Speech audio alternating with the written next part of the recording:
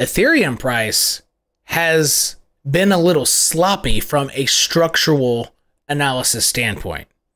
Even from horizontals or my typical tilted ranges that I use, it's been a little harder. But look behind me right now. This looks like, you know, if it breaks out of one of these, again, this is the daily 89 right here in purple, and they're labeled daily 10. I'll zoom in even more. Hell, I'll go to the 3-minute chart so we can really see this. So having these two EMAs on your Ethereum chart, even though this is not what's in, so daily 89 is not in play for Bitcoin. Daily 89 on Bitcoin's up at like 24,000 bucks or something. Anyway, for Ethereum, having these two as your guide for Friday and leading into the weekend is going to give you such a clear indication, because structurally Ethereum's been sloppy. It's been hard to play. So just think of it like this.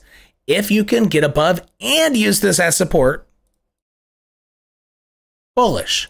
If you go below the daily 10 and use it as resistance, so again, I said and as if I were like, you know, on the toilet trying to squeeze it out, and for emphasis, and use it as resistance, then you're bearish.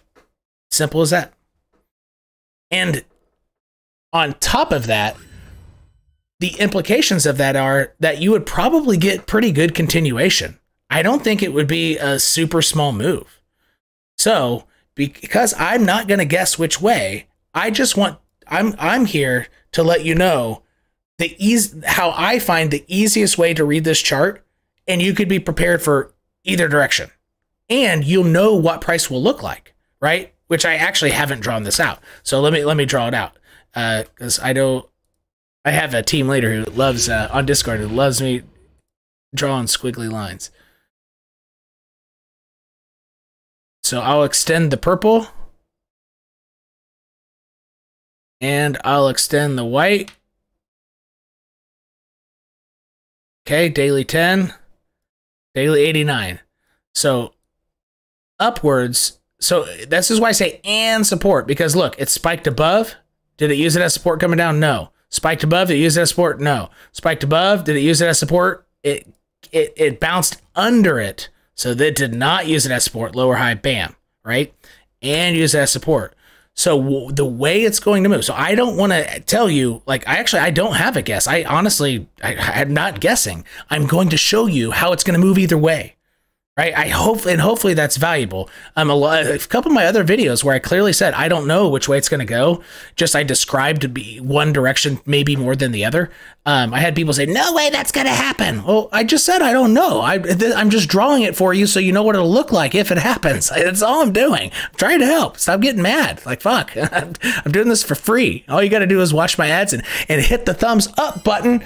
And hit a subscribe and hit the bell if you are new to the channel, and put on all alerts, because I'm going to help you out on your crypto journey. All right. And especially returning viewers, hitting those like buttons helps the algo so I can continue making videos for you for real. It really does. As stupid as it is for me to have to beg for, I hate doing it, but it does make a big difference. Anyway. All right. So I'm going to draw this out for you. Resistance to the downside. It'll probably hover like this, boom, make lower lows, boom, boom, boom, and then start heading down. Something to that, it won't look like that, boom. So to the downside, something sloppy like this, and to the upside,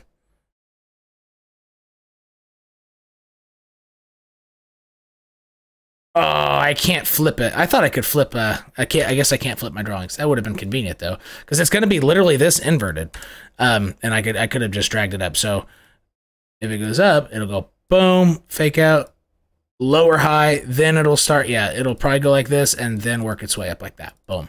So it would look a little different. To the downside, it would probably be, so it would interact with this daily 10 as resistance, but it'll still spike above it, but it won't be able to use it as support. So it'll be like one time not at support, 2 times not, so this being not used as support, the white line. Maybe I should make this not white and use my brain a little harder and make it red because that's bearish, and make this green because it's bullish. Oh, now we're thinking. All right, I'm trying to make this as easy and simple as possible. So to the downside, what you might see is it starts missing the white line as support, and then after a few of those, it then doesn't even get above it. And that's when you know it's getting ready to fall over. Does that make sense? Daily 10 EMA on Ethereum. And so how I would suspect that it would move to the upside is it'll spike above, miss it as support, so not use it as support, make a lower high, then use it as support, and then start wiggling its way up. Something to this effect is how I would anticipate it happening, right? Now let's look at some targets on where it'll go depending on which one of these happens, because it's going to happen soon. It might happen over the weekend. It might be the weekend instead of Friday. And Friday could be like a big wick up, but it doesn't use this as support, or a big wick down and it doesn't use this as resistance. That's why I said, and as if I were on the toilet, right? And just because it goes like 5% up doesn't mean shit, especially not tomorrow when we're expecting a fake out. It's what happens when it re-interacts. But that does give you a great signal, because if it spikes above, you know it's going to come back and touch it.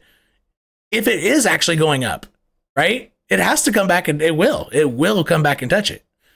And same thing, if you see it spike below this daily 10 tomorrow, like it just flies below, you know it's going to come back up to touch it and bump its head on it with an extremely high probability, extremely high. Right? So before we do some targets, just for anybody who doesn't know, I have visual instructions and just the good old Discord invite link in the description section of all my videos if you want to check out the community. Twitter is cosasverdes with the number 2, and the YouTube tiers give you first dibs on questions on these live chats, which most of you here know that. But in addition, it's similar to the Cryptillion tier on Discord, but you do things on your time with recordings and the alerts. But you sacrifice that pro. The sacrifice to that is you don't catch me live and you can't turn your microphone on and ask me questions like the Cryptillions on Discord can. All right. And let's take a look at these levels. I don't need EMAs for levels really yet. All right. So you would have, actually, let's zoom out here a little bit. All right, if things really do get continuation, so remember the purple and white line here. So now you can barely see those, right? Because we're zoomed out. But and we're gonna get a bigger move from that. That small area will create a pretty decent sized move. Let me actually get rid of these horizontals. So let's add stuff slowly. And I guess I can just get rid of all this real fast.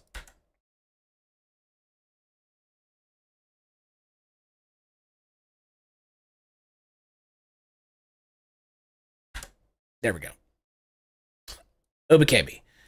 What we can see here are, oh, I didn't zoom out for origin lines on that Bitcoin portion. All right, so these are origin lines. Goes all the way back to the beginning of price. See that? Boom. All right, so zooming in, where is price related to origin lines? Exactly in the middle. So your larger upside or downside targets, not immediate, right? So if this is the upside target, you might have a pump, a pullback in one. It might take 2 moves to get there, right? So I'm not talking about the first move. It could take 2 little pumps to get there. Or downside target, it could take, it could take out this low and pump back up and then finally hit this. So I'm not saying straight there. It could take 2 moves either way, because these are a little farther out.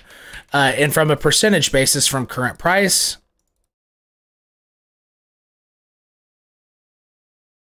if I could learn how to use TradingView real fast, that'd be great. 10% to the upside, 16% to the downside.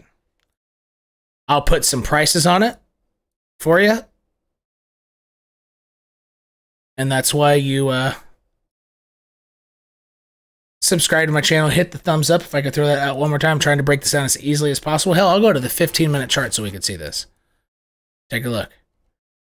Oh, it would take a little longer. Let me put this about right here, because you can just make a pretty educated guess the how fast it would get there by the slope. So that's an educated guess. Does it have to hit it there? No, it could hit it sooner by, because maybe it breaks above this this horizontal here, which it's it's chilling right now. It's chilling at this horizontal, and it breaks above and it goes faster. So, it could hit it a little sooner. It's not dictated to hit it here, right? But I'm just making an educated guess. And then to the downside, I would think it would be maybe a slower move, but I will put it parallel to that. So I'll put it up wrong way. Because crypto price and honestly, traditional market price, S&P, even the indices like S&P 500 index, IXIC, which is for NASDAQ, they like symmetry. So that's why I'm putting a horizontal or a vertical line here. And just, I'm going to paste this. That'd probably be about the pace it gets there too. Just symmetry. I don't know why, but there's a lot of symmetry in price once you start really looking at it. Show something like this. There we go. And these would be my two price targets. And again, there would be movement and bumps and bounces on the way to either one. I think it would take two swipes to get to either one. And it is possible that, it comes up shy of this, or it comes up shy of this as well, because there might be a horizontal in play below it. But these would be my bigger targets for and again, this is all resolution from the purple on top and the white on bottom. This would be the bigger of the move before something like reverting back to the mean or the average, before that would happen.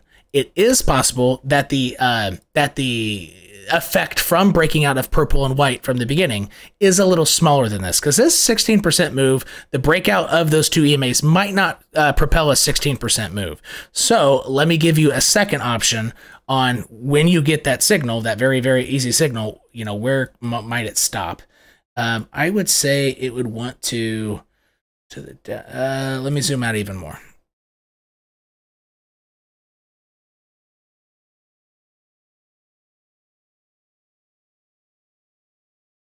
Yeah, so if you can see here, let me zoom in a little bit more. So what I'm looking at is, I want to see, where does this structure here line with, and what does this low here align with? I don't know what it's going to align with, because I'm just doing this out on the fly here. But from here to here, that structure could be of interest.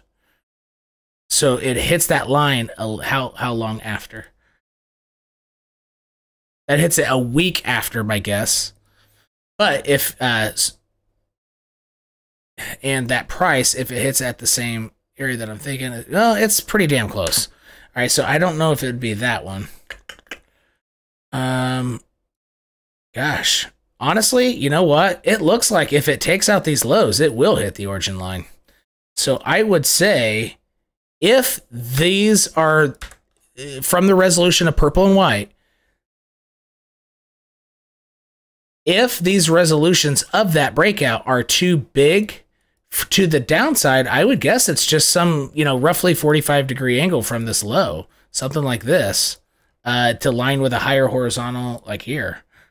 And if it goes, where are we? Right about there. Yeah, it would probably stop there if this is not the right target. But if you start breaking below this point, especially about 1600, then you are looking at 1400. I don't think there's anything else to stop it. Yeah, if you break 1600, I think you're going straight down here. That's probably where you get a baby, you could get a baby bounce and it looks like it's bouncing and then it crashes through, but it would still go below that point at some time, right? Even if it bounced there first, went below. But so I would slap these levels on my chart.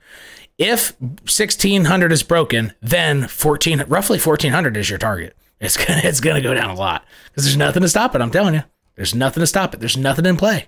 Nothing in play, right? To the upside. So if the resolution of purple and white, if this is too high and the guess is wrong, then let me look. Oh yeah, this one's more obvious. This one's way more obvious. So it would stop about maybe up to this wick. So I like this wick here, wick down, wick up. So I like it. I like this wick here and that wick right there. I like those two because it kind of encompasses all of this and all of this jazz. But for specificity's sake, I like the wick right there and the wick right there. And that's from May 11th. So let me drag that.